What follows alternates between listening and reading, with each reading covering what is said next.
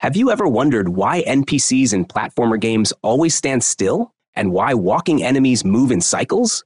It seems like they're always confined to a specific platform, and you can't get them off it. Why is it always like this? And most importantly, why does it seem acceptable to you? On the other hand, did you know that in Moons of Darsalon, both friendly and enemy NPCs are not confined to platforms and can move freely across the entire map? Have you ever wondered how they do it? Or instead, have you ever insulted a Darsonaut when it didn't solve a path as you expected? When this happened, did you compare it to NPCs in other indie platformer games you've played? Welcome to Chapter 10 of How Moons of Darsalon was made.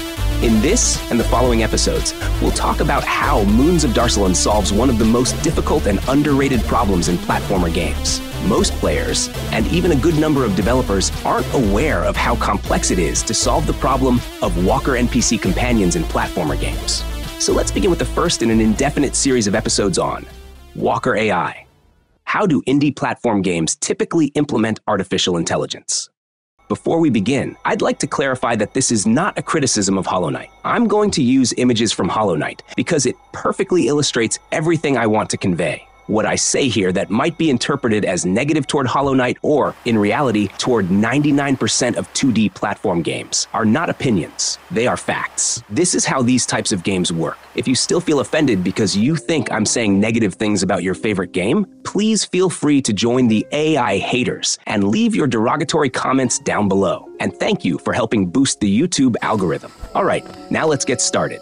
How do indie platform games typically implement artificial intelligence?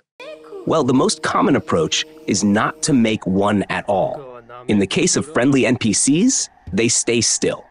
They are usually static sprites located at a specific point on the map, and rather than characters, they are information points that give you a speech as a guide, suggesting things to do or telling you about their life to add atmosphere to the game. But they move less than Kermit's eyes. In the case of enemies, they are given some movement, but it is usually cyclical. They walk to the right on perfectly flat terrain until they encounter an obstacle, then they turn around. Alternatively, they can chase and attack you if you enter their range, but they can't leave the platform where they move cyclically. They were designed that way, with no possibility of leaving it. And if we push it a bit further, in the case of Hollow Knight, they can also navigate around platforms, which is honestly an improvement compared to most games. But in no case are they capable of platforming by jumping from platform to platform. But the bosses have much more complex movements.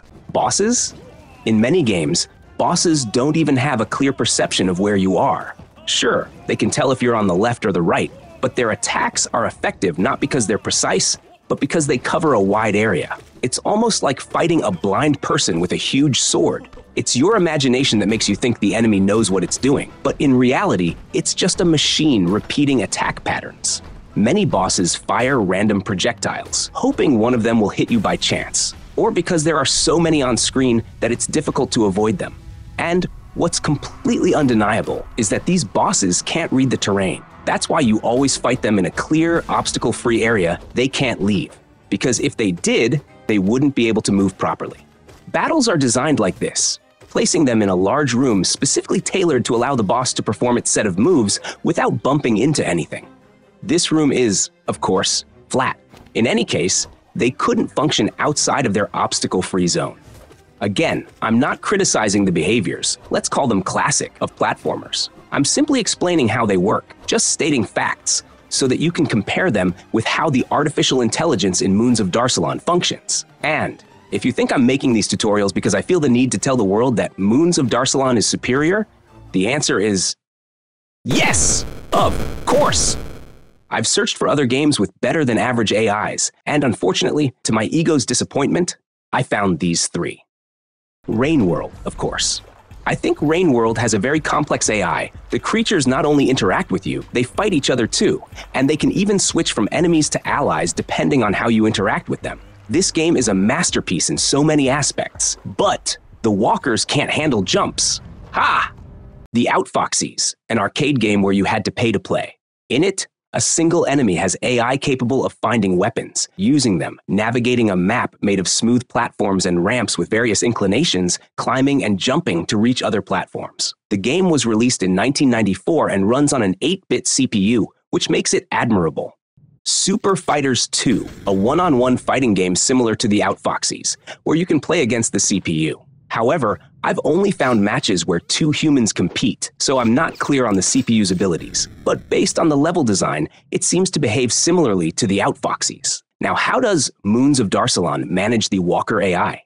When developing Moons of Darsalon, I aimed for an artificial intelligence that was at least worthy of being called such, especially because I needed to make sure the Darsonauts, the friendly NPCs, could follow you, because there is a huge difference between the AI of a friendly NPC and that of an enemy. An enemy can have a cyclical or dumb behavior, which, as we've seen in Hollow Knight, is something that, surprisingly, is accepted. Nobody complains if the enemies are stupid, and most of the time, they are. I'm not talking about difficulty. I'm talking about intelligence, but a friendly NPC can't afford to be that stupid. That's why I researched the available pathfinding options, like the ASA algorithm and nav meshes. But these are geared towards 3D or top-down 2D games. They aren't suited for platformers because they can't handle jumps. Well, I did find some AI assets for platformers in the Unity store, but they were all based on terrain tiles. The character understands the terrain because the number of terrain block types is limited, and it makes decisions based on things like, if this wall is 1 tile high, I can jump over it. If it's 2 or more, I can't. If the distance to jump is 1 tile, it can reach the other side. If it's more, it can't. This wasn't useful for Moons of Darsalon since the terrain is organic, made of totally irregular polygons, and dynamic. It can be created and destroyed in real time. On top of that, the characters must be able to jump to and from flying platforms that move in all directions, and depending on the position and speed of the platform at any given moment, decide whether to jump or wait for a better opportunity. And they also need to manage jumping onto vehicle loading areas. How can you make those decisions if you're only basing them on tiles? You can't. Many streamers, while playing, called the poor Darsonauts stupid because they expected them to be able to solve all the problems, or because they didn't do exactly what the streamer had in mind. The truth is, they are indeed stupid if we look at them from a human perspective. But compared to other NPCs found in platformer games, even though they may be a bit chaotic at times, they are 1,000 times smarter than that of the vast majority of platformers they may have played. But I really understand why they might not notice this, because there isn't a direct comparison. After all, what other games have NPC companions that follow you while navigating platform terrain? None? At least, I don't know of any. And just to clarify, flying companions don't count. A flying AI has nothing to do with platforming. So, how do characters navigate the terrain in Moons of Darsalon? First, they have vision, which allows them to detect points of interest. This is implemented through a circle collider in trigger mode, with its center slightly offset from the character. The vision script will identify and prioritize all visible objects of interest and will define our target, which will then determine our behavior. All objects that enter the vision collider are identified by the vision script, and if there's a direct line of sight between the object and the character, it's considered a visible object. All visible objects are then prioritized, and this object is communicated to another script, Target AI, to determine what the NPC's behavior will be. For example, if it's a Darsonaut and it sees its commander, the player character, its objective will be to approach the commander. But if, while doing so, it spots an enemy, which is a higher priority object, it will ignore the commander, and its behavior will shift to fleeing from the enemy. Instead, for enemy AI, if they see a target, like the commander, they'll attempt to approach while shooting. In addition to the commander and enemies, there are other types of visible objects, such as friendly characters, energy pickups, the base at the end of the level, and other internal objects like markers of the last seen position of something. These markers, for convenience, act like visible objects, but they are only visible to NPCs, not to the player. This explains vision in terms of identifying points of interest and defining NPC behavior. But how do they navigate the terrain?